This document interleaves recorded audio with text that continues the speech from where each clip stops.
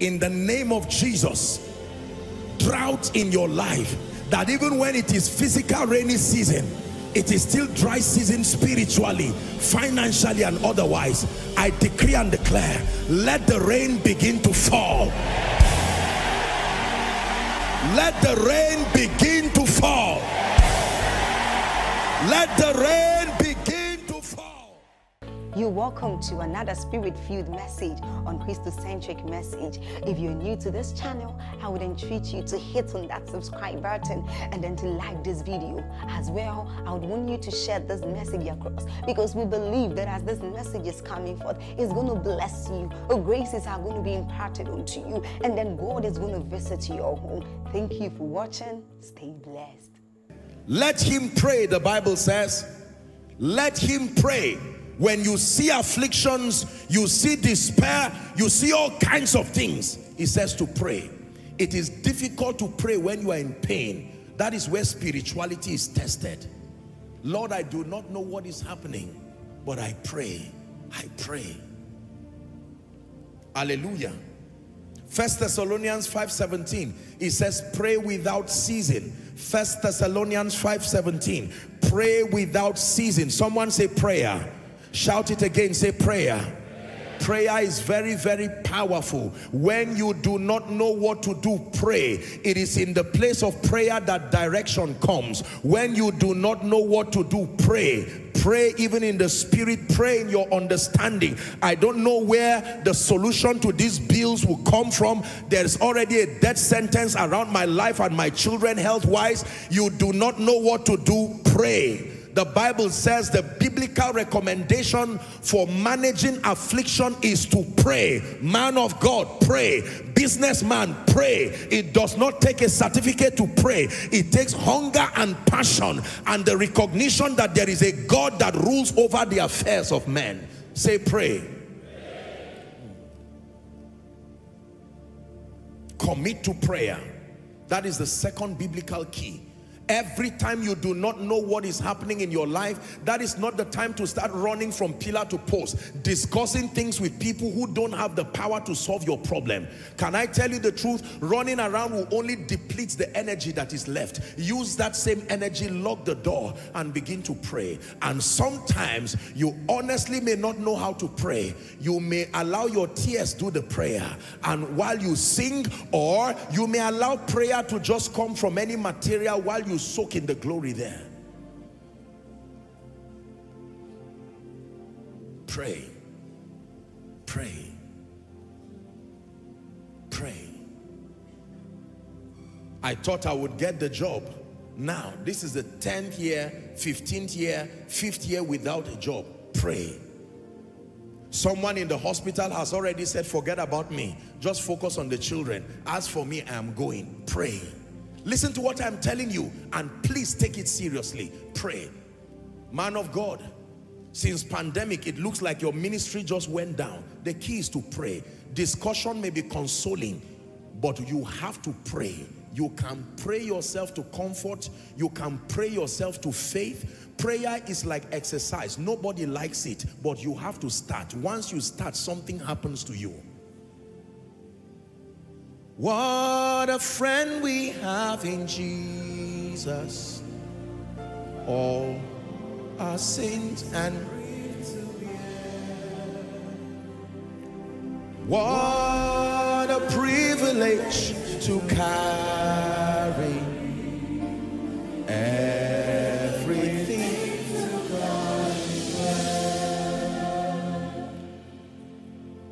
Most people will do any other thing but pray. They will cry, which is human and which is okay, but they will not pray. Prayer has nothing to do with whether you have the appetite and the desire. It is a requirement. You must pray. Number 3, let's hurry up. Is God speaking to someone?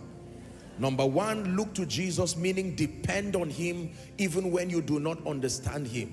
The word trust is the word bata, trust in the Lord. That means to throw yourself at him, expecting him to hold you.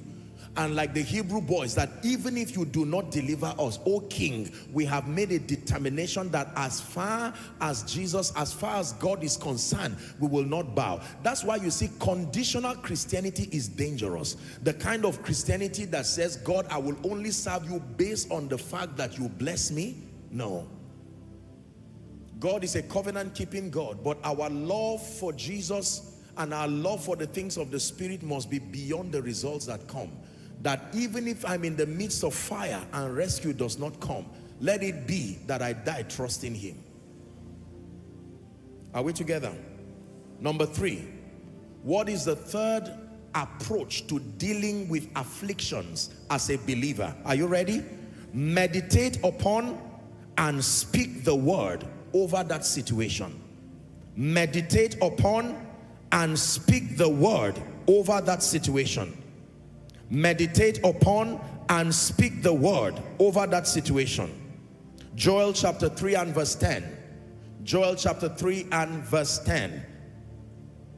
Joel, J-O-E-L, chapter 3 and verse 10.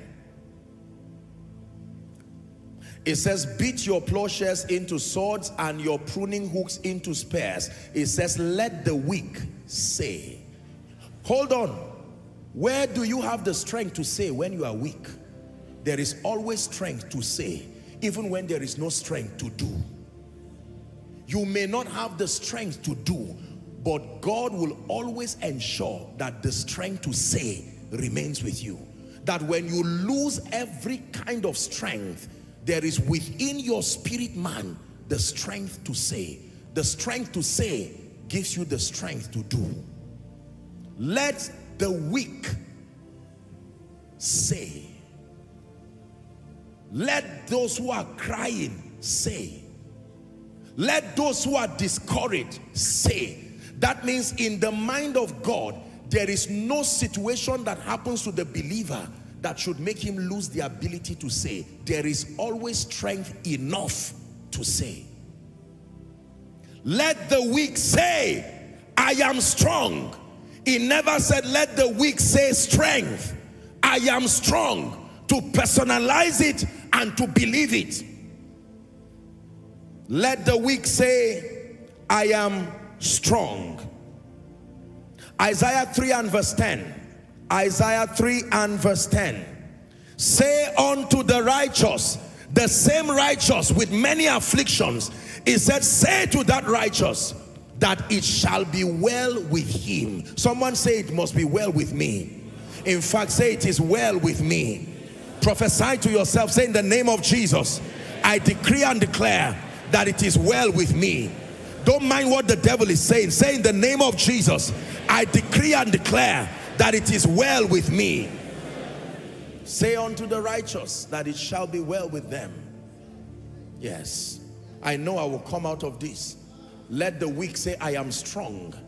Let the person in debt say, I will come out of it in the name of Jesus, because thanks be to God that causes us to triumph. Say unto the one who has lost the breadwinner in their family, father is gone, mother is gone, and you are alone. I may not see wind, I may not see rain, but one thing I know is that my valley shall be filled with water, because there is Abba, the one who never dies. And the Bible says that if he can clothe the lilies of the valley and feed the birds that do not sow and do not reap, they are violating a fundamental spiritual law, yet in it they never lack. Hallelujah. Meditate on and speak the word. Can I tell you, when you learn to speak the word, it's not a Pentecostal suggestion. Speaking the word is part of the frame. Do you know, God is very powerful and he has taught us. The Bible says he created us in his image and in his likeness. His likeness means to function like him. And all through scripture, we see God create by speaking. He blesses by speaking. He restores by speaking. He lifts by speaking. Every time God opens his mouth, something leaves his mouth that ministers life to creation. The Bible says even for man, that he breathed upon that man. To breathe upon the man does not mean he used his nose. He opened his mouth and life came and entered into that man. Are we together? Speak the word. Psalm 107 from verse 2 and 3. Psalm 107 from verse 2 and 3. Let the redeemed of the Lord say so. Let the blessed of the Lord say so. Let the healed of the Lord say so. Let the lifted of the Lord say so. It's not enough to know so, you must say so. Whom he had redeemed from the hand of the enemy, verse 3. It says, and gathered them out of the lands, from the east and from the west and the north and the south. Say so. Say so. In the name of Jesus, I'm coming out of this situation. In the name of Jesus, the Lord is my light and my salvation. Of whom shall I be afraid of? I may not understand what is happening to me, but in the name of Jesus, the Bible says all things work together for my good. I expect glory at the end of this confusion. I may not know what the process is all about, but I know the end. That the end is glory and is glorious. And upon that, I place my faith. Learn to say so. Learn to say so. You don't say what is happening, you say what the word of God says. Hallelujah. Meditate upon and speak the word over that situation. Is someone learning? That means as you return back now, you can carry whatever is the basis for the challenge, the affliction, whatever it is. You continue to make declarations. Even if it looks like it's a hopeless situation, like death, because the most hopeless thing that can happen to a man as far as this side of God's kingdom is concerned is that the person passes on to glory. So physically you may not see the person again. Even at that, you may not have the person back again, but you can decree and declare, in the name of Jesus, I know that the comfort of the Spirit is at work in this family. It may be a difficult thing, but by the power of the Holy Spirit, with each passing day, strength is released upon us. And whatever role that person played, in the name of Jesus, God will come through. God will raise men in multiplied ways to play that role. See, there is a way the believer was designed to function. When you allow emotions to drive the vehicle of your Christian life, you will end up being a disaster, sincerely so. You will need to push emotions aside and peg yourself at the word of God. No matter what you feel, that which God said, you must say. Are we together? The word confession comes from the word homologio. It means repeat as you have heard. And the purpose of repeating it is for creation, not just for emphasis. I prophesied as I was commanded, and there was a sound. Is someone learning already? I'm giving you biblical keys. Number one, I said, look unto Jesus, depend totally upon him. Number two, commit to prayer. Number three, meditate upon and speak the word of God over that situation. Over that situation. Because every situation has an ear. And believe me when I tell you, it can hear the word of the Lord. Are you ready for number four? Now listen carefully. Please listen carefully. Number four, seek comfort, prayer, and help from friends and the family of believers. I will take it slowly. Seek comfort. The righteous now, in the midst of affliction, seek comfort, prayer, and help from godly friends and from the family of believers. This is, you can start this because it is a very major secret to overcoming afflictions. Seek comfort, prayers, and help from friends and the family of believers. In Acts chapter 4, when we read from verse 21, please give us Acts chapter 4 and verse 21. Remember when Peter and John were threatened as a result of the man at Gate Beautiful who had been healed? So when they had further threatened them, it says they let them go, finding nothing how they might punish them because of the people. For all men glorified God for that which was done. Next verse. It says, for the man was above 40 years old on whom this miracle of healing was showed. 23. And being let go, they went to their own company. Everybody said their own company. So they had a larger community of believers where they could resort to find company. The Bible says, and they reported all that the chief priests and the elders had done. And together as a company, Verse 24 now, the Bible says, when they heard, the company, they lifted their voice. Say they. Not just the one person. He came to a company of believers and they could find comfort. They could pray together. They lifted up their voice unto God with one accord. Listen, many believers do not survive afflictions and tragedies and negative situations because they lack these 4 points. Many believers do not have a larger company of friends and like-minded believers. Did you know it is a terrible thing for a believer to not be connected to a larger body of believers? Because when disaster strikes like this, no matter how powerful you are, you will need the company of believers to shield you and encourage you. There are times the sermon you hear will not come from yourself. It will come from someone else speaking to you. Are we learning? 1 Thessalonians 5 and verse 25. It said, brethren, pray for us. There are times that as much as you may want to pray for yourself, you may not have that energy. But there should be some brethren that you can honestly say, pray for us. Even though we are apostles, do you have the brethren that can pray for you? Do you have the brethren that can love you, that can come and shield you? Hallelujah. Philippians 1:19. Philippians 1:19. For I know, Paul is speaking, that this shall turn to my salvation. How? Through your prayer. Paul, the prayer warrior, is saying, I require the prayer and the shield of other believers and the supply of the Spirit of Jesus Christ.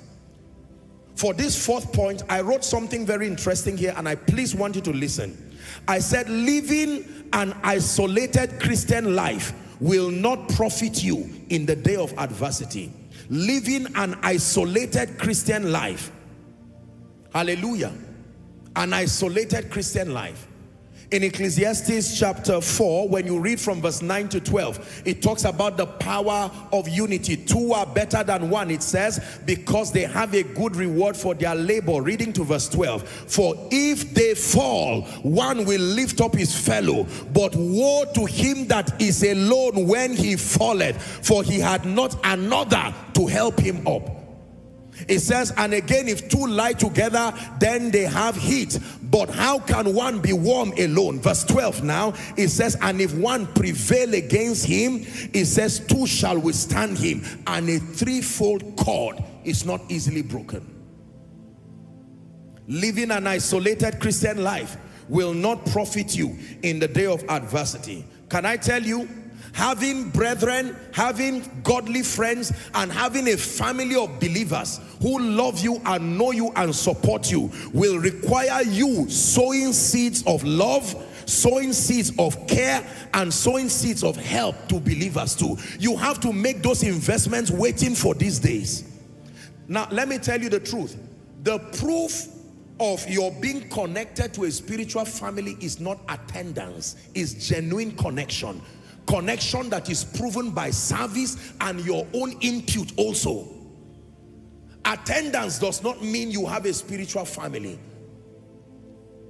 Have you registered your impact by registering your love, by registering your care? Who knows you are there? Who has been a beneficiary of your kindness?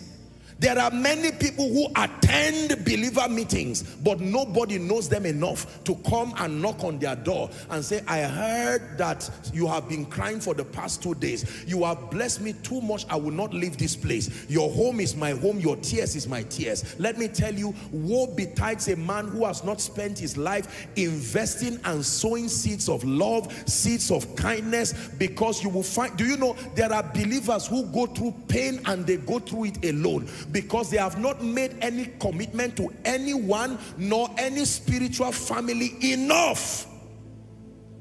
No track record of service, no track record of giving, no track record of prayer, no track record of support. They just freelance participation. Unfortunately, for those people, woe betides that believer. Do you know there are many believers who have cheaply come out of affliction because of the power of a larger body of believers? Why is your face gloomy like this? I've not been able to pay my rent. I'm not an irresponsible person. It's just that things have been happening in my life. How much is the rent? I'm even afraid to say it is 1.5 million. And you may not even know the person you are talking to. He will say, come and see me tomorrow. You thought he will give you rent. He will give you the key of a house and say, I have watched you. Every time when it's time to collect offering, I see your service in the house of God. You always have that smile, that glow when people are sad. I've taught you that challenges are as large as the ignorance of the victims. You see, invest in strategic relationships. There are many of you who will not call on anybody. When you hear that people are sick, it's none of your business. When you hear that someone is in trouble, it's none of, once it does not affect you, it is none of your business. No. Rejoice with them that rejoice. Weep with them that weep. And you'll be making investments, and you will be surprised. Moments where you need help, the body will come and wrap their hands around you and say, no, let that sword pierce us instead of touching you. You have made too much commitment. There was a woman in the Bible, you remember that a woman who died in the Bible, and people came and said, look at what this woman cannot die. Who will continue doing this? Can I tell you, you can prolong your life using your kindness and benevolence. Your contribution to the program of God can be so significant, God will not allow any devil to take your life. Are we together? This will require you sowing seeds of love, sowing seeds of care, sowing seeds of help to many believers. Matthew chapter 5 and verse 7, it says, blessed are the merciful. Jesus was teaching. It says, for they shall obtain mercy.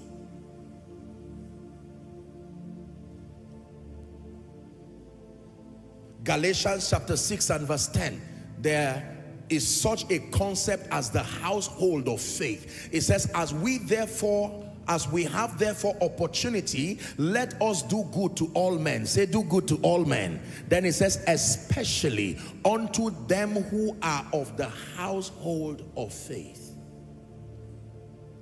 Can I tell you, you have heard me say it, but let me repeat it. If your absence is not missed, it means that your presence was not contributing much. You know that you are an active contributor to the program of God because people should be able to detect your absence. Where is that lady who always smiles on Sunday, whose glow can, even if you are sad and you look at that lady, where is she? And someone says she lost her mom. You say, well, I don't know her, but let me know where. Can I send something to that lady? Believers are quick to wrap their hands around people who become active contributors to the growth of others. There are others, listen to what I'm telling you. This is very powerful. It is a terrible thing to not have a friend, to not have somebody who loves you and believes in you, who can cry. You see believers go through situations alone. No. Let me repeat number 4 again for emphasis. Seek comfort, prayers and help from godly friends, and then from the family of believers. It's a culture in this ministry to make sure that all who are genuinely connected to this ministry, as much as possible, are shown the care and the love that is needed, as much as God can grant us grace to do. I do not believe in using people. I believe in people being blessed, and for as long as God grants us the grace, we'll continue to extend hands of love and benevolence, all wise, as much as God grants us grace. Hallelujah. Growing up, I used to wonder why our parents and elderly people, every wedding you see them there, every burial, and you are wondering, what is it that you know everybody? They return back and they say, I'm traveling somewhere. Who is getting married again? One woman like this, I used to know her in 1971. I heard that her last born is getting married, and that's why you are traveling to the south. They return back, they are moving from pillar to post, and in our foolishness as children, we thought they were just wasting time. Can I tell you, you know how much you've invested in people, because like Gideon, when you blow that trumpet, 33,000 people should show up. Why are you crying? My child has not been able to go to school. No, not under my watch.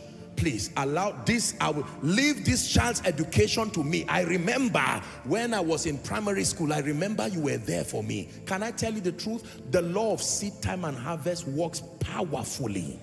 Powerfully. There are many today, your carelessness of yesterday has become a padlock to your destiny. It locked your destiny and threw the key away. That every time you want to move the memories of your carelessness of yesteryears, I'm praying in this service in the name of Jesus that the God of all mercy will show someone mercy. You believe that? Shout a loud amen. The body of believers, don't just be an attendant, be connected genuinely in truth. There is always something that you can do to add to the smiles of believers and build quality godly relationships. How do you do that? By being friendly, I have taught you, and by being an active contributor to the growth of people. Practice the law of honor. Don't downplay and demean people and expect them to invest their time and attention during the days of adversity. No, people will reciprocate based on their perception of who they think you are. Are we together? This is very, very important. As tired as I can be sometimes, there are people, if I see their call and I see their text, I will make efforts to get up and respond. Why? Because I love everybody. But the truth is that their participation and their contribution in my life is not at the same level. Are we together now? Yes.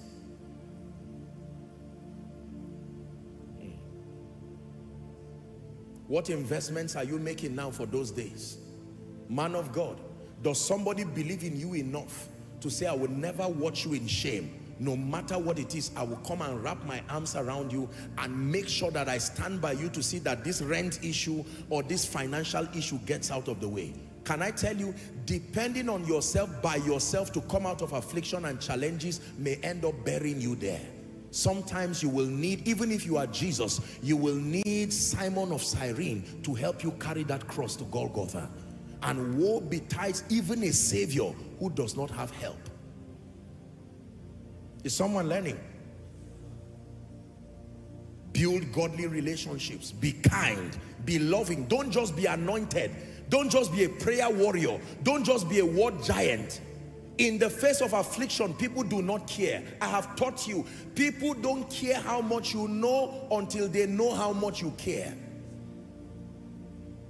People will not come to help you just because you're a prayer giant, just because you're a word giant. Sometimes it's that sense of compassion and honor and empathy, and you will be surprised how people will arise to come to your rescue. May you never lack helpers. I'm prophesying to you that in the name of Jesus Christ, may you never lack helpers. That at every point in your life, may there be someone who can arise genuinely and sincerely. I've taught you in discussing destiny helpers. Let me do a 1-minute recap. I have taught you that there are 4 kinds of destiny helpers. Let me run through them very quickly. Number 1, they first are called divine connectors. They do not have the solution to your challenges, but they know who has that solution, and they always are bridges. For instance, the slave girl connecting Naaman to Elisha. Divine connectors do not have the power to solve your problem, but they know somebody who knows somebody who can connect you. And statistic tells us that everybody is maximum of 4 people away from where your solutions are. No matter how serious that problem is, 4 people strategically arranged will connect you and your solution. Number 2, men of influence. The second category of destiny helpers, men of influence. These are men who have the credibility, they have the track record, they have the ears of the territory. Their endorsement about you and their speaking over you can rewrite age-long narratives in a moment.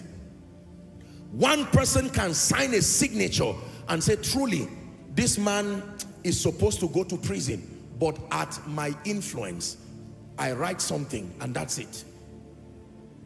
Can I tell you, God still works with men, and there are men who are gatekeepers, whether they are believers or not. I've told you that there are gatekeepers you don't cast away. God grants you favor to be able to pass through them. Some of you have been grounded at this point. Afflictions have remained indefinite in your life because you do not understand the power of destiny relationships, the power of destiny helpers, men of influence. One person, his signature can give you a job. His signature can veto whatever limitation and grant you access. Everything you see on earth is controlled by men. Behind every system is a man. And that man has a will, he has an emotion. Even if he's the unrighteous judge that was in Luke 18. A man who does not fear God nor regard men. That's a dangerous man. May you never meet such a man in your life. I say, may you never meet such a man in your life. A man that does not fear God and does not regard men. You can't talk to him about God. You can't bribe. You can't do anything. You are in trouble. Does not fear God, does not regard men. But the Bible says a weak woman came and used a strategy to weary that man away until he avenged her adversaries. There is always a man behind every system on earth. And let me tell you, when God wants to help you, he gives you access to great men. Don't insult great men. Don't insult rich men. Don't insult people who have paid the price to rise to certain positions. Rather, obtain wisdom by God and say that God should strategically position you. Joseph, you need Pharaoh to manifest your destiny. Daniel, you need Darius, you need Nebuchadnezzar to manifest your destiny. And these are systems and people who God himself recognizes. Are we together now? Number 3, you need gifted men. I'm just doing a quick recap on destiny helpers to buttress point 4. You need gifted men, especially for many of us here who are businessmen or even men in ministry. One gifted person can save you financial leakages. One gifted person can bring efficiency to your life beyond your imagination. The best corporations in the world, sometimes behind them are a few intelligent people who are making global impact, redefining civilization. The whole corporation is sharing the glory, but the truth is that the brains behind them may not be more than 4 or 5. Gifted men. Finally, and maybe not most importantly, but more importantly, burden bearers. I told you that the assignment, burden bearers are not after your titles. They are not after whoever or whatever you are. They are after you as a person. Burden bearers may not be able to move you forward, but they have an assignment to stop you from going back. These are men who will cry with you. These are people who will see your nakedness and still cover you and cry with you. May God send burden bearers to your life. In the name of Jesus, the Son of the living God. Many are the afflictions of the righteous, but the Lord delivered him from them all. So the charge here is to build godly relationships and to make meaningful contributions within the spiritual family that you find yourself. You are in koinonia here. I'm not talking of finances. Finance is about the least contribution you can make. Your prayer, your participation, that through your life someone is loving Jesus. Through your life someone is encouraged. Someone who would have left the things of God is now drawn back through your life. Hallelujah. Can I give you the last? Number 5. What is the 5th biblical strategy when you are in a season of adversity of any kind? Engage the prophetic. Engage the prophetic. Engage the prophetic. Hosea chapter 12 and verse 13. Hosea 12 and verse 13. And by a prophet the Lord brought Israel out of Egypt, and by a prophet was he preserved. One more time. And by a prophet, the Lord, it was the Lord that did the deliverance, but he used a prophet, and by a prophet was he preserved. Every time believers went through seasons of adversity, seasons of affliction and tragedy, midwifing their breakthrough were the ministry of prophets. Is it the exodus of Israel from Egypt? Is it the axe head floating in 2 Kings chapter 6 from verse 1 to 7? Hallelujah. Is it the wife of the Shunammite the wife of the sons of the prophet? Is it the Shunammite woman? Is it the widow in Zarephath? You can name all of these people. Is it Samaria, the land of Samaria going through famine? Every time there was affliction, a negative season, whether to people, whether to nations, whether to businesses, affliction can never turn to victory isolating the prophetic. Genuine, authentic, apostolic and prophetic ministry has a role to turn people's captivity around. It is a mandate and a mantle that God has placed. Listen to me. Let me assure you, God has anointed men. God has laid his hand upon men. Men that if you believe and open up your heart to receive of the spiritual investment in their life, I guarantee you, like night becomes day, affliction can turn to victory right before your eyes. The prophetic is a potent ministry in spite of abuses. When I say the prophetic is a combination of the apostolic and the prophetic, yes, there are abuses across the globe. Yes, we hope that God, especially in Africa, will fix some of these excesses and these mistakes here and there. But do not make a mistake of throwing the baby and the bathwater. Jesus needed 3 major prophets in his life to emerge. 1, Simon of Cyrene. 2, Anna the prophetess. 3, John the Baptist. Jesus as the word. You ignore the prophetic, especially in the times of adversity, you do that to your detriment. 1 prophetic declarations. Do you know, I've told you, when I sit back and I watch people share testimonies, you would think that because God used me to birth this testimony and this has happened so frequently, I should be used to it. Sometimes I stand as a spectator and I'm watching the wonder-working power of God, that with one utterance backed up by the anointing of the Spirit, like that which will come upon someone this night, in the name of Jesus, that you'll see doors just like that. Because, listen, the Bible says he confirmed the words of his messengers. He confirmed the words of his messengers. 1 prophet stands over Samaria and says, by this time tomorrow. He was not speaking to a company. He was not speaking to a region. He was speaking to a whole nation. And a foolish advisor stood by the king and said, no, this cannot happen. Let me tell you the truth. Be careful what you say cannot happen. The kingdom of God is a compendium of infinite possibilities waiting for you to engage with understanding. And one of it, I assure you, is the prophetic. I have watched with all humility people rise from grass to grace at the instance of the prophetic. I am a beneficiary of the prophetic myself.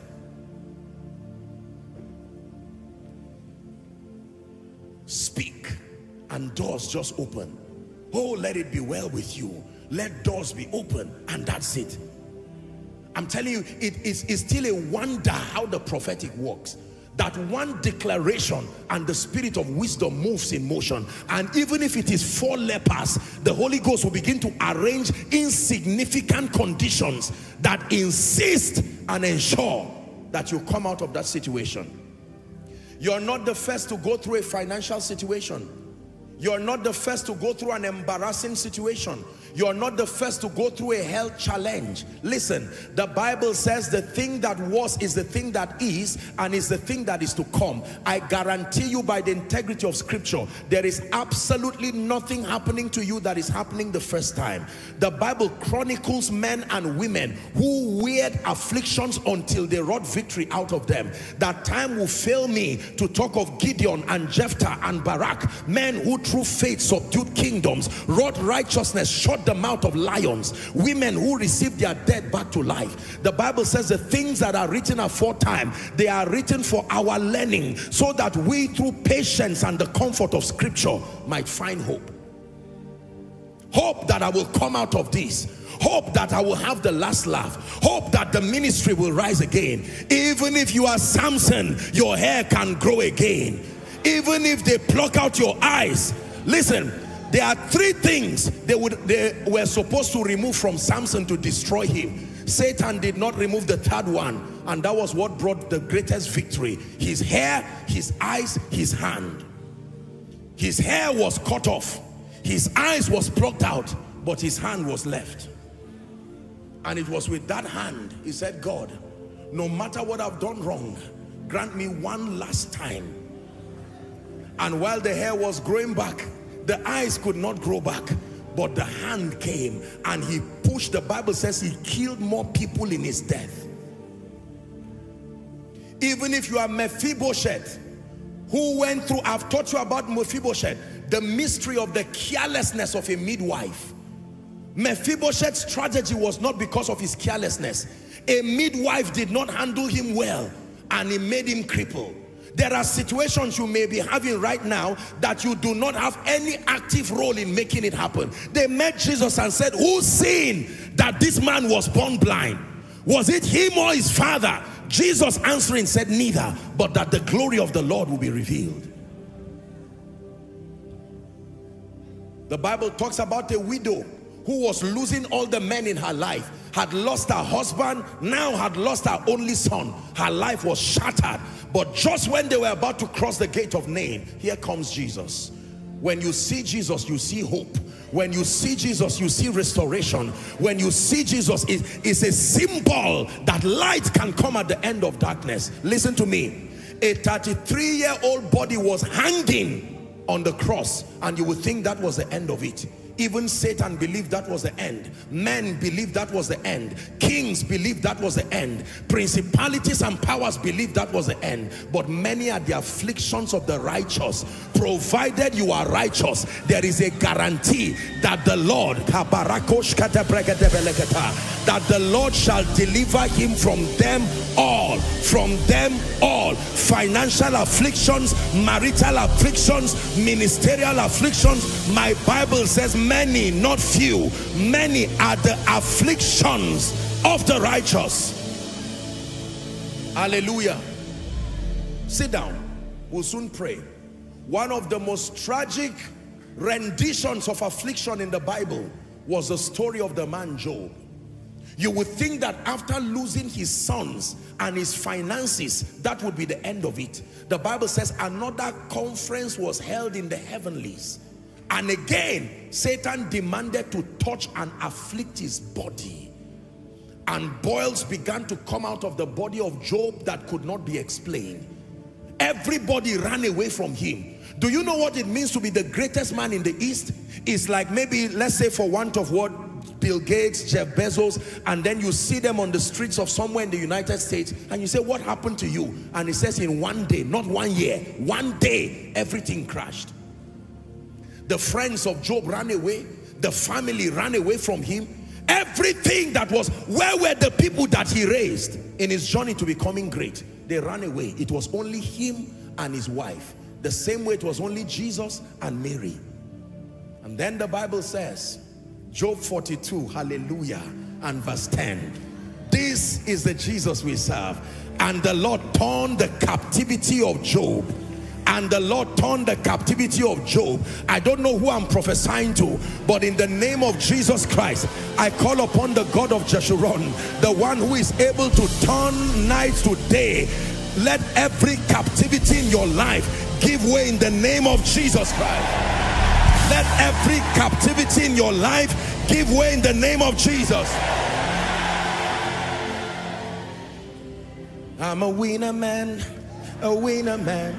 Is won my battle for me. I'm a winner man, a winner man. Is won my battle for me.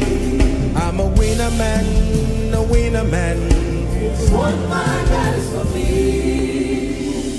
So when you see any believer, whether a man of God, whether a businessman, whether a family going through affliction, just ask them, are you the righteous? If they dare say yes, begin to dance and rejoice in the midst of the storm. And they will be wondering, what is the meaning of this madness? You tell them that I came for koinonia, and I heard a message that many are the afflictions of the righteous, but there is a guarantee that the Lord, not an angel, the Lord will deliver him from them all.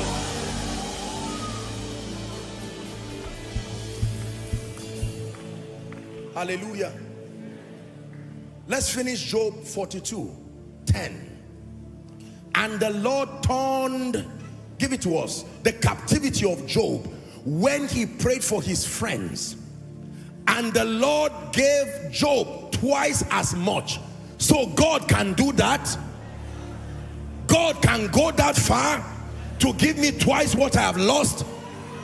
He never said twice money, twice influence, twice anointing, twice joy, twice grace. Anything a man lose, the Bible says God can restore. Don't you think I'm motivating you? This is a prophetic word that no matter what it is, listen, you may say, Apostle, but the person I'm talking about has died. God can bring 10 fathers, 10 husbands. God can bring one person that is equivalent to 10 sons. I know you may never see your loved one again because they have gone, but you find comfort. Number one, that you will meet them again, but that in the interim, as far as shame is concerned, it is not you that will see shame.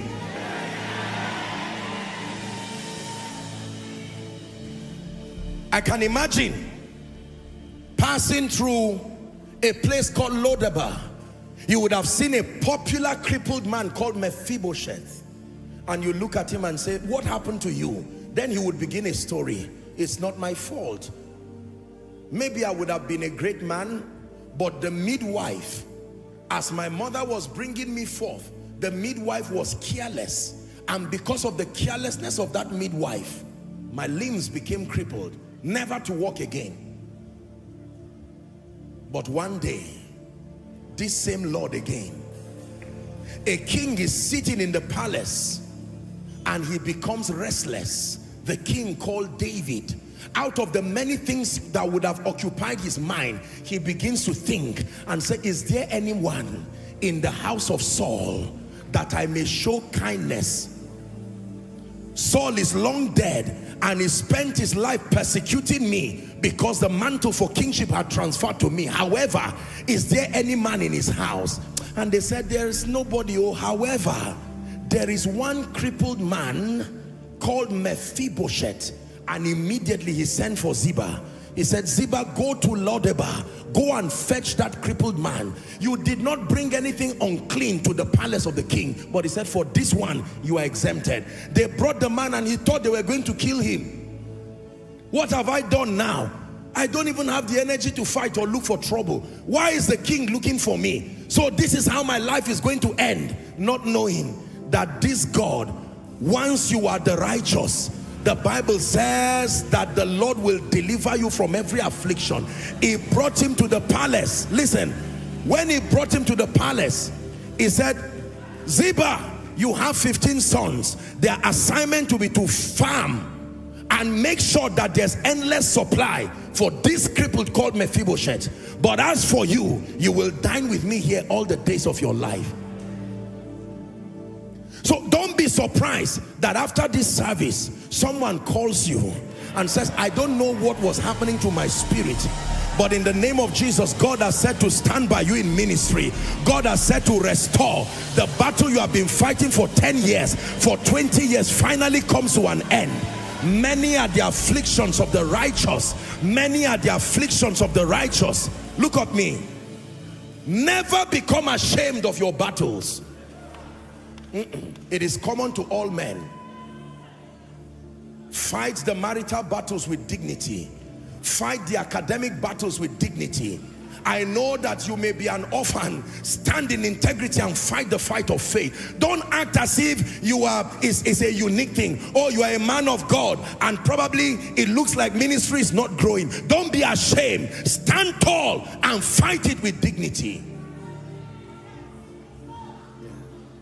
I'm a man of God, but 4 of my children are wayward, and it's a bad testimony. Don't worry. Many are the afflictions of the righteous. You fight with faith. Lord, I dedicated these children to God Almighty. Now I hear that they are drinking all around and wasting their life. I call upon the one who turns the affliction of the righteous, and you begin to pray. And sometimes you may be discouraged and you find comfort within the body of believers. Listen. Let me advise you, and I'm doing this by responsibility. Let me advise you.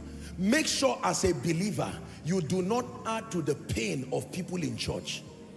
Are we together now? When you hear that people are going through things and issues in their lives, your assignment is not to be a rumor monger multiplying people's pain. Okay, yes, the child is behaving, he's not a responsible person, he's all around doing all kinds of things. What can we do as a contribution? That's a believer's response. I may not know the family, but let's hold hands and invest a 2 minutes prayer. Oh Lord, for the sake of your name, let this man of God not see shame. And all of a sudden they will tell you that the child came for koinonia, and it did not matter what overflow he was seated at, that the power of God fetched him out, and that was the end of that demonic thing. And you watch that one Saul now becoming Paul.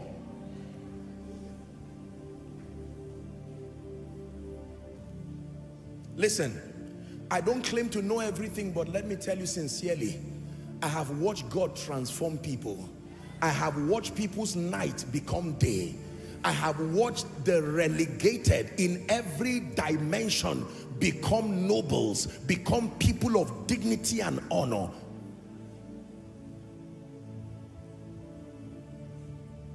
Creator of the universe, what can't you do?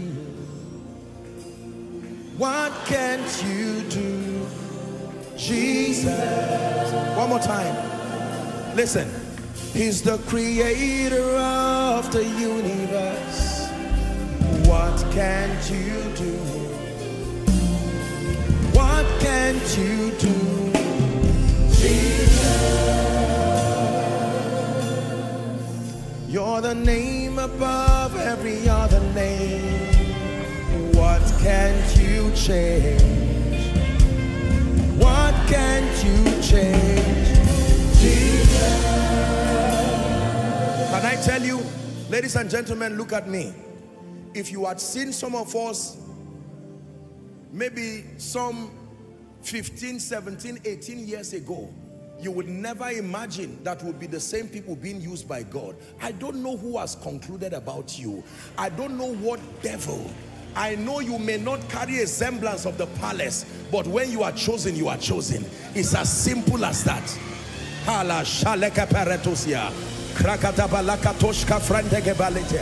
The lifter of men, the lifter of men, the one who can wipe away the tears of men.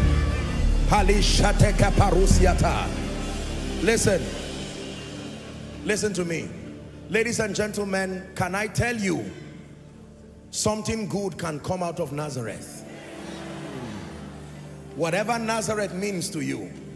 Apostle, right now I'm in a network of all kinds of problems. I have financial problems. Maybe I'm suffering with the police. Maybe in ministry. Perhaps you've not even been doing ministry properly. You are just playing all kinds of games around ministry and things have not been working well, and your life has plunged down right now like Samson. I assure you, provided you can answer that name righteous, my Bible says many are the afflictions of the righteous. Mama, hear me. I know you have cried, and you have cried over your children, cried over your job, promotion that is due 10, 20 years, you've not been lifted. You are looking for promotion when God is talking of restoration. There is a big difference between promotion and restoration. Promotion means to go higher. Restoration means to gain time, to be brought back to where you would have been.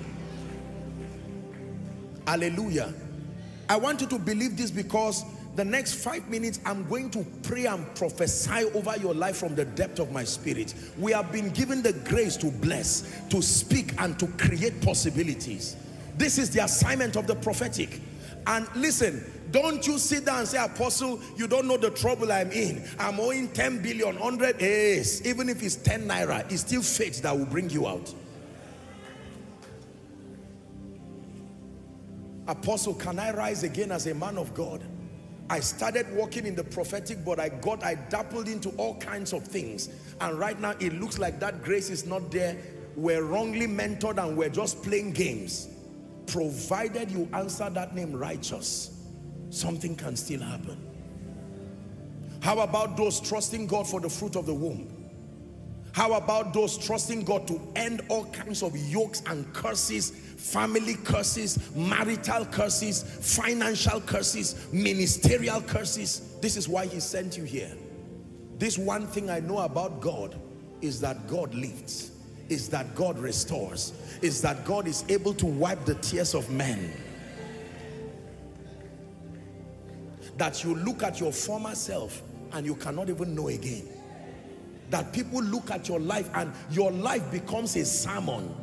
Everybody who looks at your life, a series can come out of your life and people can say, you mean this is what God can do? Everything I've said is found in Ephesians chapter 3 and verse 10, to the intent that now unto principalities and powers in heavenly places might be known by the church the manifold wisdom of God. I will hold on through the storm. I will hold on to your word. My life will soon reveal you're the lifter of man, the lifter of man. No matter what I'm going through, I will hold on through the storm. I will hold on to your word. My life will soon reveal you're the lifter of man. The lifter of man. One more time. I will hold on through the storm. I will hold on to your word.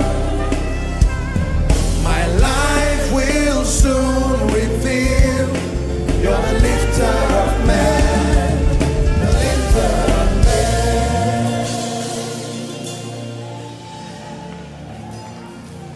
Man of God, you will rise again because you are the righteous. Businessman, you will rise again because you are the righteous. I speak to every family here, north, east, south and west. You will rise again. That statement, Ichabod, that has been used over your life, the departure of the glory, that men look at your life and it looks like is a warning and a lesson to others. This God that you call Olowo Gbogboro, the one that can turn the life of men around, when God arises from his throne, it says, let God arise, let God arise, let God arise, and all his enemies be scattered. Let God arise and financial affliction scattered. Let God arise and every curse and every yoke be scattered. Can I tell you, let men laugh at you while you look to Jesus. Let men laugh at you while you pray. Let men laugh at you while you speak the word. Let men laugh at you while you enjoy the comfort and the blessing of the church. Let men laugh at you while you receive the prophetic. You have received the spiritual combination. Victory is a formula. Something plus something plus something plus something is what equals the manifestation of victory.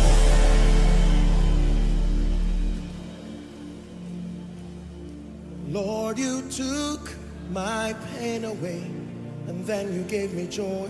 You're my peace, my melody in the center of the storm. You gave me a brand new song to sing to you. That's why I will lift up my voice and sing. Yeah, yeah, yeah.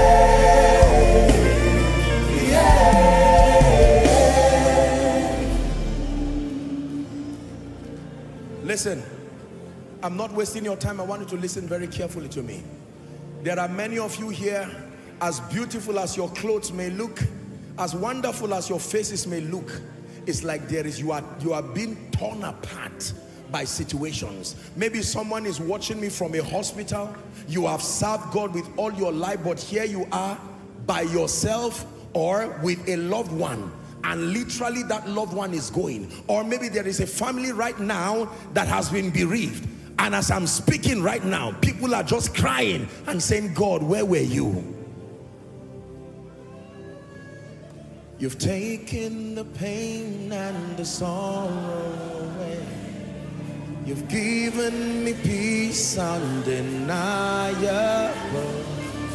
No need to cry, 'cause you're always with me. You're my Father, my everything. Oh, man,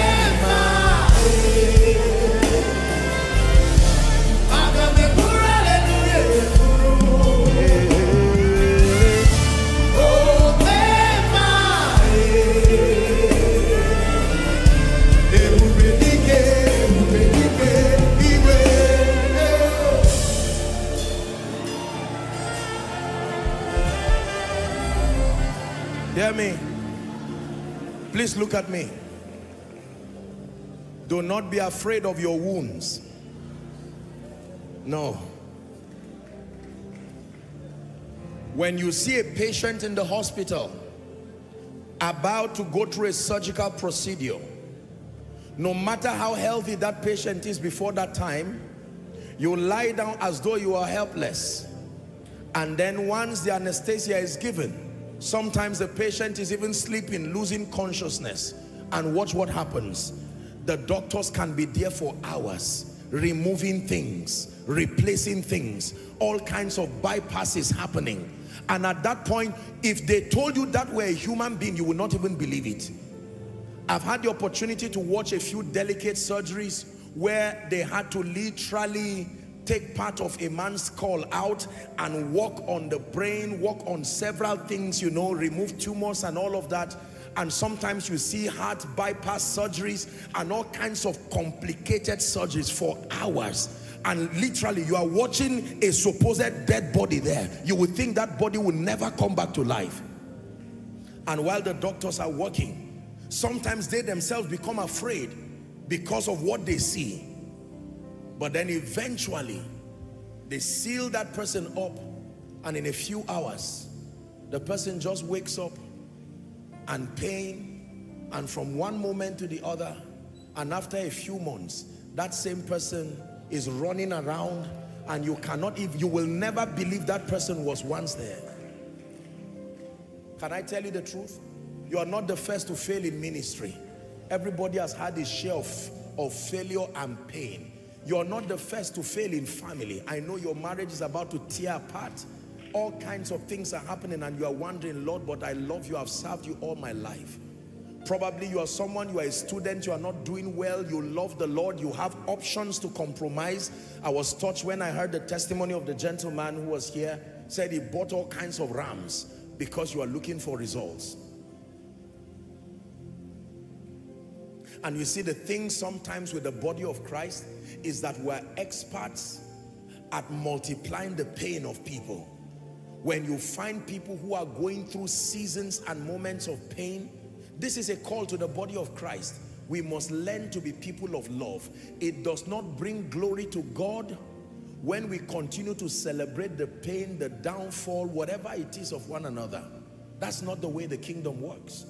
Once upon a time, the disciples were going with Jesus and they saw some other people doing ministry and they did not understand what they were doing, and the disciples requested for permission from Jesus. Should we call down fire on them? Because you are the only one, it's only your voice that should be heard. You are Jesus. And truly Jesus was the voice. And yet Jesus said, do you not know what spirit you are of? In other words, that's not part of your ministry. I'm here to heal. I'm here to mend. I'm here to lift. I'm here to bind.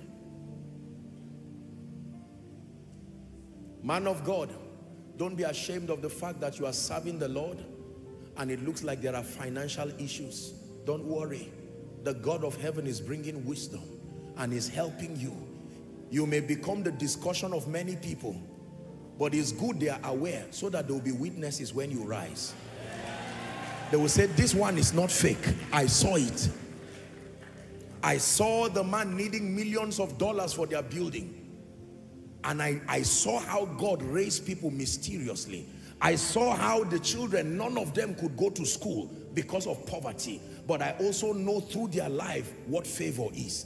That one person stepped into the family and rewrote the story. I don't know what you are going through, but the Lord sent me this morning and this night to speak to you and to let you know that the word righteous and the word affliction is not strange. The word righteous and the word affliction sometimes can go hand in glove, but it is defeat that should not be. That you never settle and say, I am finished. Don't use that word for yourself. Jesus already said it for you. And he never said, I am finished. He said, it is finished. You are not permitted to say, I am finished. You only say it is finished. You may cry, but I want you to know that God is the lifter of men. My life is a testimony. God raised some of us to be an inspiration to a generation, that you should not make a mistake to doubt God. Only a fool will say there is no God. If you ever doubt whether God can help men, my life, it is written on my life, Ebenezer, God who can help men. Hallelujah. So as you see the businessman right now, battling with loans, battling with trouble, what you should do as a believer is to invest prayer and to encourage them. You will come out of it. A politician who lost election, maybe somebody who things didn't work out for, don't find joy in adding to the pain of people. It is an antichrist Luciferian spirit. Are we together? Don't worry, man of God. Oh, I hear you were doing ministry, playing games and doing all kinds of things, but I'm happy that you have now repented genuinely. You can start from where you are, and the God of heaven can lift you with the dignity of kingdom integrity. I hear you're a business person and you lost the deal, things have gone bad. I hear you're a lady who always have to sleep around to raise money, house rent, but now I hear you have made up your mind to walk with God. Don't feel bad. God can help you right from where you are. Can I tell you, when anybody laughs at you, just verify if you are still the righteous. Once you find out that you are the righteous, give God praise, because I can assure you that sooner or later, anybody who laughed at you will have to bury his head in shame forever.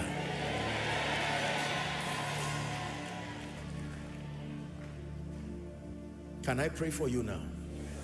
I really want to speak over your life tonight, and I want you to believe it. You're going to pray one prayer, that in the name of Jesus, every discouragement, every mountain that stands before me, I announce to you that I am the righteous, and therefore I am coming out of it. Open your mouth and begin to pray. Following online, pray. Our Zaria family, make sure you are praying in the name of Jesus. Someone is speaking as a man of God, a businessman, career person, politician, parent, whatever the situation is. It says, let the weak say. So the weak can say. The weak may not be able to do. The weak may not be able to rise. But the weak can say. And the moment you can say, all other things will begin to fall in line. Someone open your mouth and pray. Speak over your health. Speak over the failing business. Speak over the marital issue. Speak over the ministry issue. Speak over the job challenge. Many are the afflictions of the righteous. Many are the afflictions of the righteous. Someone is praying. Many are the afflictions. Someone pray in the hospital. You are in the hospital, but make sure you are praying. You've lost a loved one, but make sure you are praying. You may be crying listening to me, but make sure you are praying. You may be discouraged, offended with God, but make sure you are praying. Many are the afflictions of the righteous. Nigeria, Africa, I know things may not be as we want for now because of all the economic issues there, but many are the afflictions of the righteous. I dare to say Nigeria is a righteous nation. Therefore, the Lord will deliver him from them all. Pray.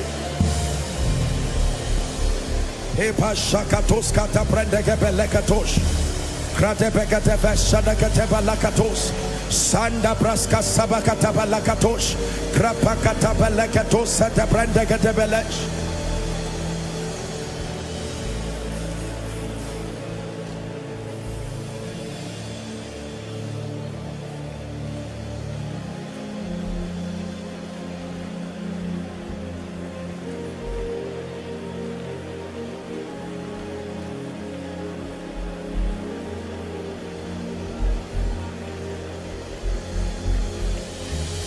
Hallelujah.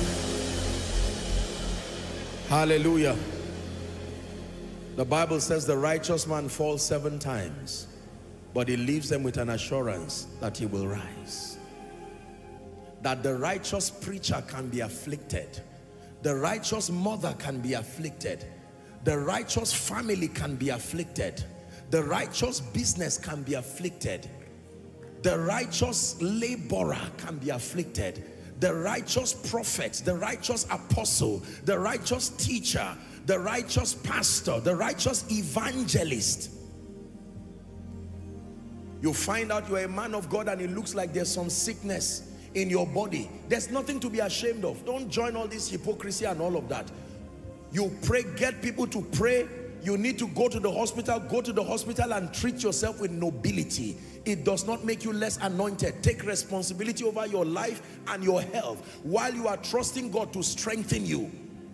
A day will come, you will overcome that realm of that epileptic condition. You can stand strong, but until then, you owe yourself a responsibility to be serious. Your child is wayward. Don't be ashamed and don't be afraid. Believers can come and stand by you. We can pray and cry together and say, Lord, we will not lose this one to the devil. Hallelujah. Yes. Your business falls up. It looks like things are going wrong. No problem. Go and listen to my message, Principles of Restoration. There I teach on 5 reasons why people lose things. There are things you may need to learn. There are corrections you may need to make.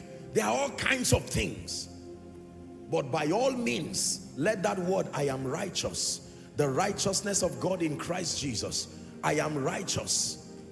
And because I am righteous, the Bible says, even though the afflictions are many, it leaves me with an assurance that the Lord delivered him from them all. It never said from them. It says from them all.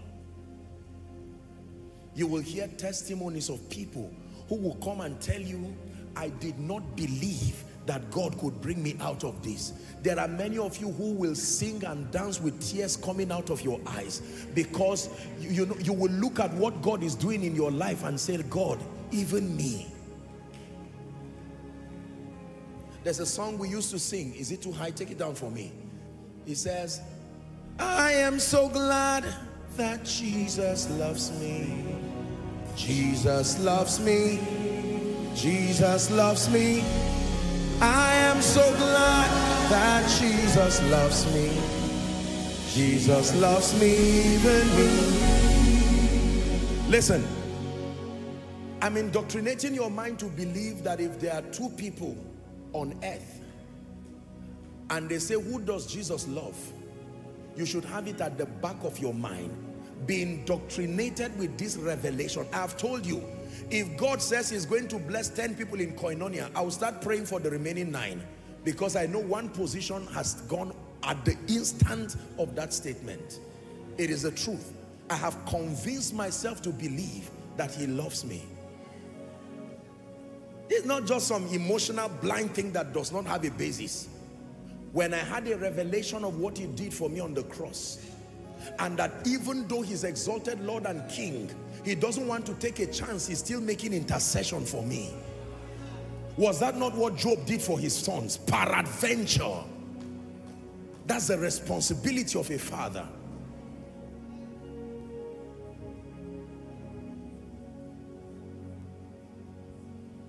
It may not look like it, but you will rise. It may not look like it, but you will shine. It may not look like it, but in the name of Jesus, I am praying for you. Listen, let me pray for every parent here. In your lifetime, you will see God lift your children. I'm saying it from the depth of my spirit. And while I'm speaking respectfully, some of them are in beer parlors right now. While I'm speaking, some of them are somewhere, maybe internet fraud. While I'm speaking, some of them have vowed all kinds of things. Don't worry. If the prodigal son could come back home, I assure you, by the God of heaven who delivers the righteous, I'm praying again for every parent. In your lifetime, you will have a cause to rejoice.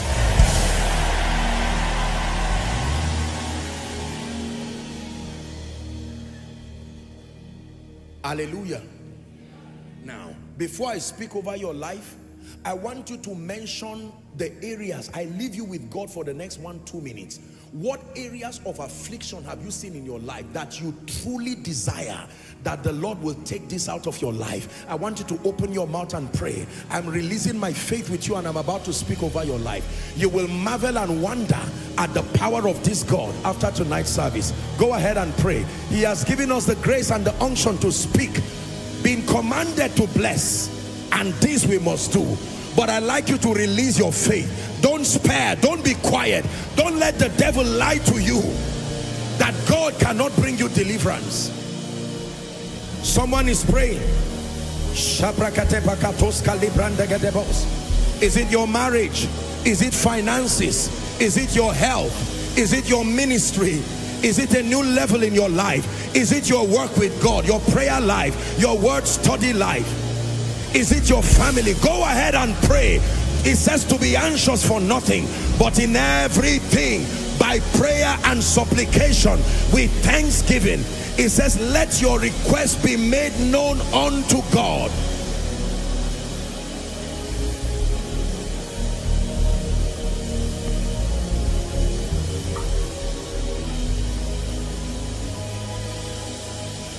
In the name of Jesus Christ.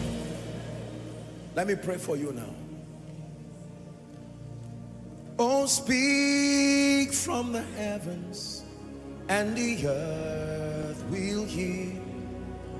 Oh, speak from the heavens and I'll hear from the earth. Oh, speak from the heavens and the earth will hear. My altar is calling you, oh God.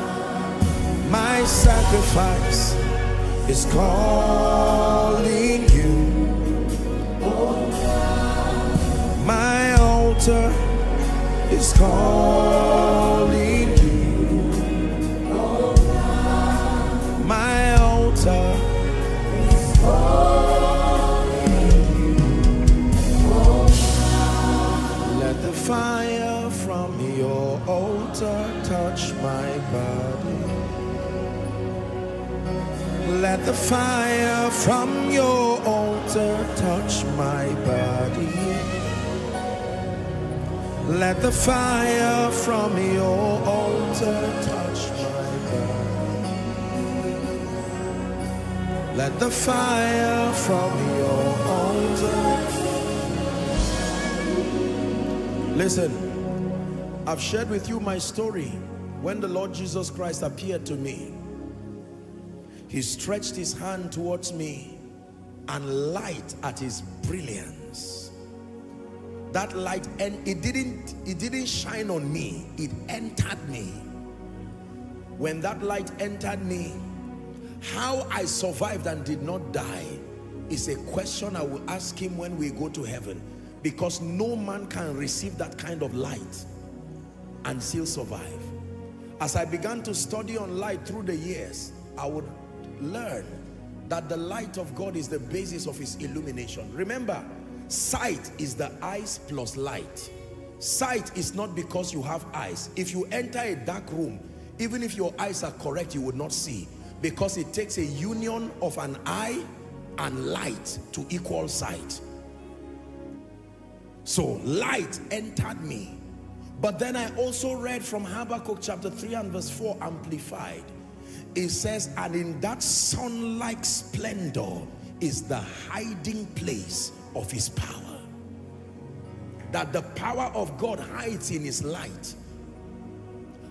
When you buy a perfume or you buy whatever product, they don't give you the product that you bought alone. Usually it will come in a container. Am I right on that? Or a carton or some packaging. You don't really need the packaging per se. The beauty and everything. Sometimes you can buy perfumes that are so small, but then the whole packaging can look like you are carrying maybe an AC or something, and you keep opening layer to layer, and there you find the small thing. It's when you apply it, you will know the value of that small thing, as small as it is. Am I right on that? So when the word of God comes, contained within it is his wisdom. Contained within it is his favor. but contained within it is his power. So what he was doing to me, Jesus, was not just working on my mind and my spirit. It was an infusion of spiritual power, that it is from the abundance of that which we receive that we speak over people, over cities and nations, and literally shift the spiritual climate of men, systems and structures. No man can do this. It's not just about speaking. I'm saying this so that as I speak over your life, you truly believe with your heart. You can stand and spectate, and yet nothing happens to you, but your heart can be open. The Bible says, blessed is he that comes in the name of the Lord. We have not come just by ourselves. We were sent. And he said, when I sent you, lackest thou anything? He equips when he sends. Are you ready to receive? In the name of Jesus, the Son of the living God, the one who has raised men and the one who has anointed men, I speak over your life and I speak over your destiny. Every affliction that has brought you tears, that has brought you shame, that has brought you pain, in the name of Jesus, the Son of the living God, I decree and declare that affliction comes to an end now. That affliction comes to an end now. That affliction comes to an end now. That affliction comes to an end now. That affliction comes to an end now. It said, they are taken for a prey, and none saith restore. I've come as a voice of restoration, and in the name of Jesus, I prophesy to someone, between now and the end of June, I stand by the God who has raised men, the one who has given the grace to appoint unto men. In the name of Jesus, between now and the end of June, return with strange testimonies. Return with strange testimonies. I program strange testimonies around your life in the name of Jesus Christ.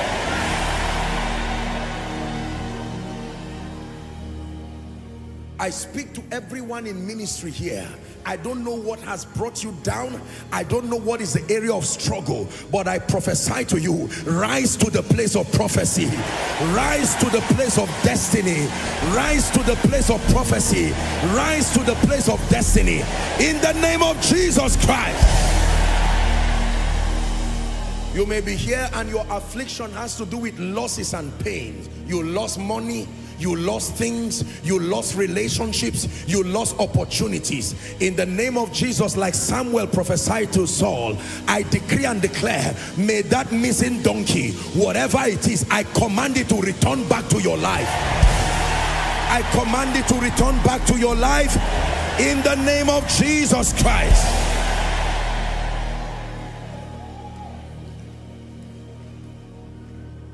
I decree and declare. You see, look at me. When it has to do with the world of men, the way you pray over men is different from the way you pray over things, because things were not given dominion, so you can command them. But when it has to do with men, you can't command men per se, because God honors their will. Are we together? But there is a name God is called, the Father of Spirits. Have you heard of that name before? The Father of Spirits means every spirit can be summoned by him. The body is a slave to the spirit. Even those who practice witchcraft know this.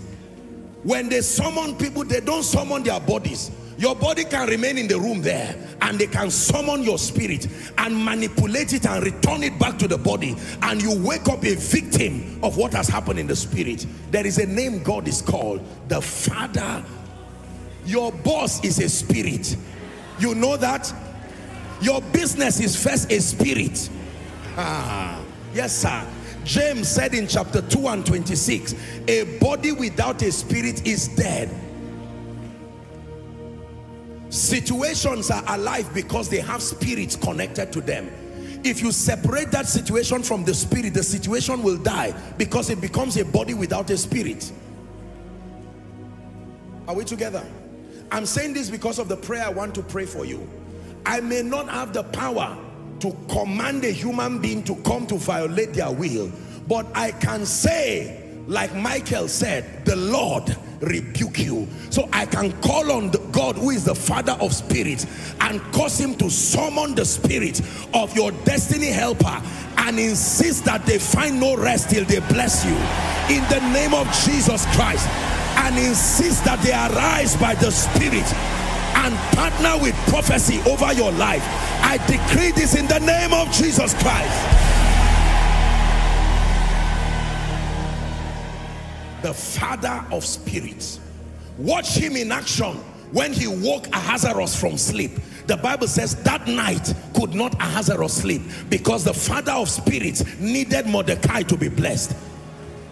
Watch the Father of spirits move, and he granted a dream to Pharaoh, and Pharaoh was troubled by that dream, and he could not sleep until Joseph came to limelight, until Daniel came to limelight. When God moves as the Father of spirits, men never rest until men are blessed. I'm praying it again. I don't know who has been ordained by God to be stationed around your life and your destiny, but in the name of Jesus Christ, I call on my God, who is also your God, from now to the end of June. May the Father of spirits summon every destiny helper in the name of Jesus Christ.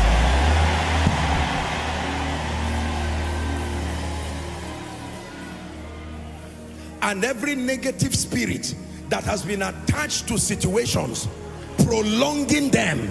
There are situations that are no more natural. When, listen, when spirits participate with bodies, they create longevity to whatever process there is. That means men can bless you based on the law of time and chance, but when the spirit of favor comes upon you, there is longevity to that blessing. It does not stop. Are we together? The same way, watch this, the same way somebody, you can get a slight headache just as because of a wear and tear of your activity, but when a spirit partners with that condition, it will now have longevity. The assignment of spirits is to sustain processes, to bring, they are the longevity factors. Anything you see staying unnecessarily long is already an indication that there is a spirit component. That disfavor has stayed too long, there is a spirit component. Are we together now? That business issue that can be solved in one day has taken 3-4 years, there is a spirit.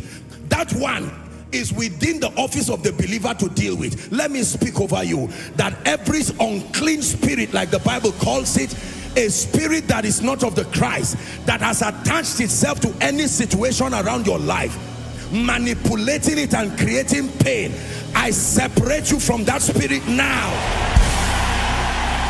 I separate you from that spirit now. I separate you from that spirit now. And I decree and declare, let the blessing speak on your life. Let the blessing speak on your finances. Let the blessing speak over your family. Let the blessing speak over your ministry. Let the blessing speak. Go and prosper in the name of Jesus. Rise and scale heights in destiny in the name of Jesus. I speak life to your prayer life, life to your word study life in the name of Jesus Christ. No one under the sound of my voice will die prematurely. I say it again, no one under the sound of my voice will die prematurely in the name of Jesus Christ. And for one last time, let me speak favor over you. For God's sake, let your heart be open to receive. In the name of Jesus, I prophesy this grace that is called favor. Let it rest on your life. Let it produce extraordinary results. Men rise into your help. Men rise into your rescue.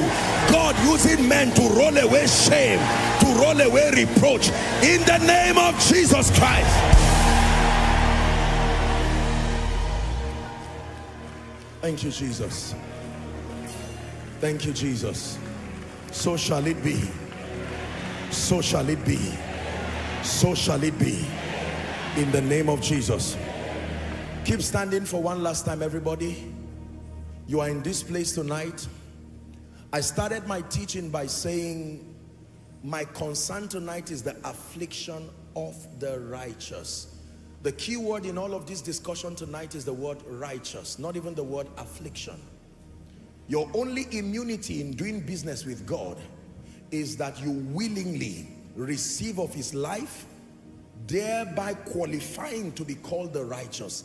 This whole business of this night is about the righteous, one who has received the abundance of grace, like the Bible says, even the gift of righteousness. And this happens only through Jesus. For the Bible declares that God so loved the world, like we read earlier, that he gave his one and only begotten Son, that whosoever, the blessing is for whosoever, believeth on him should not perish, but have life everlasting. There are many people here by the Spirit of God who are saying, Apostle, I came for service to be blessed, but now I cannot say I am the righteous because I have not placed my trust in Jesus Christ. I want to make it right. You want to make that relationship right with Jesus, some for the first time, and for others you are truly rededicating your life to Jesus. You are making this decision consciously. Wherever you are, I want to give you a minute. Leave your seat with all boldness and conviction. Remember, I told you there's nothing to be ashamed and afraid of. Jesus is able to give you a new beginning right now. Whether you are in Zaria, you're here in Abuja, all the overflows outside, and for our global family connecting from anywhere across the globe. I count 1 to 5 and I want you to leave your seat boldly and come and stand here. Jesus is speaking to you. Do not fight it. Win that war. I begin my counting now. 1.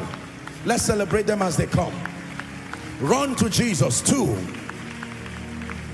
Come. Come.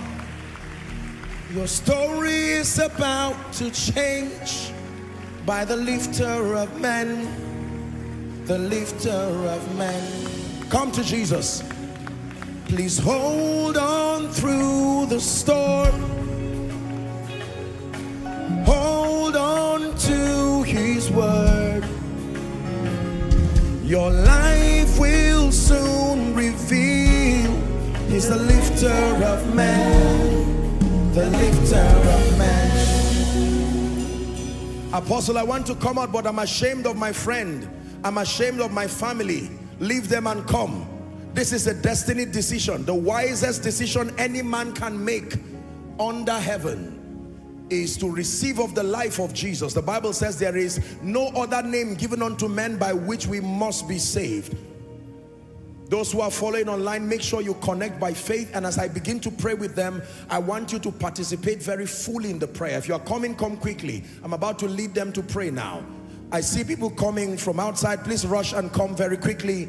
Double up your steps so that you can make it, and then we'll pray. Let's celebrate them as they come. They're still coming. Coming to Jesus, the King of Kings and the Lord of Lords, the Savior, Redeemer. Hallelujah.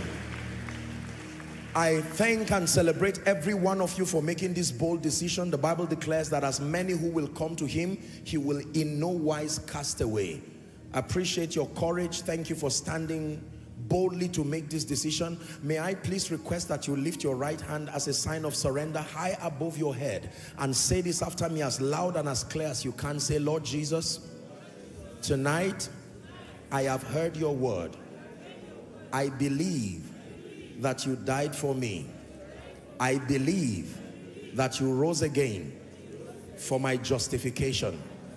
Right now, I receive Jesus into my heart as my Savior, as my Lord, and as my King. I declare that the power of sin, Satan, hell, and the grave is broken over my life.